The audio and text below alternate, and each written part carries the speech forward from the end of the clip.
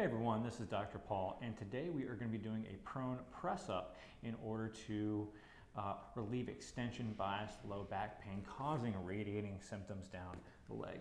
So to do this, I'm going to be laying down on a table or floor, and then I'm going to set up with my hands under my shoulders. I'm going to inhale, exhale, extend my arms and going as high as I can, and I may even hold at the top and then inhale a little bit, exhale again, and try to let that low back sink down as far as I can.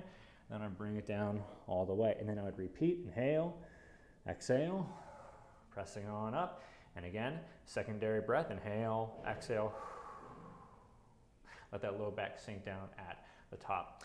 Now, as I do this more and more, if I have pain starting, let's say at the level of my knee, if the end of pain where it goes down starts to move further and further up, that's a good sign. That's called centralization.